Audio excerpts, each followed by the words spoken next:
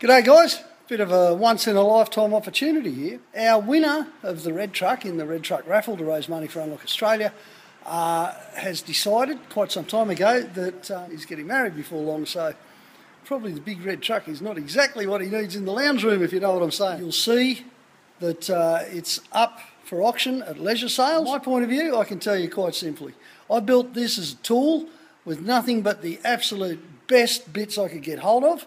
Mechanically, it's absolutely magic. It's ready to rock and roll.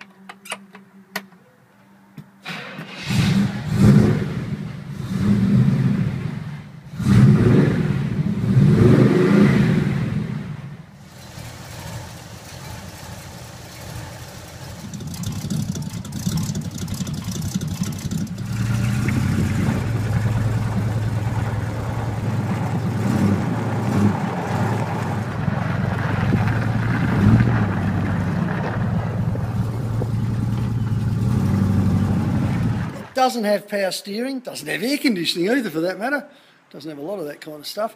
It does have the best motor, transmission, axle, brake, package, suspension, a whole lot of really good extras. If you've seen me work on trucks over the years, you know that my attitude to paintwork and bodies is not much. I love it dearly.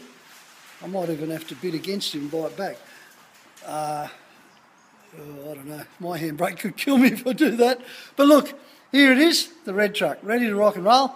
I reckon it's going to go for a lot less than it's worth. It's a proven thing, and it's in ready to rock and roll condition. It's a bit of a really, you know, worst paint job on earth.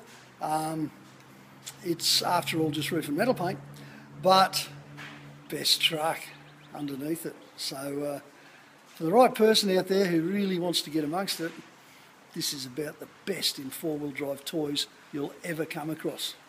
Righto, good luck Adam and Elise. I hope the old girl fetches you some decent coin. Cheers guys. And thanks for buying tickets in that Unlock Australia raffle in the first place. Because of you guys, we've become very serious. We got that Newcastle rally off and running. We've got discussions with ministers. We've got so many good things happening.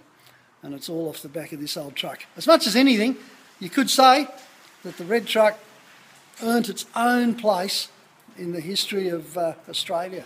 Certainly the Australia we love. See you later.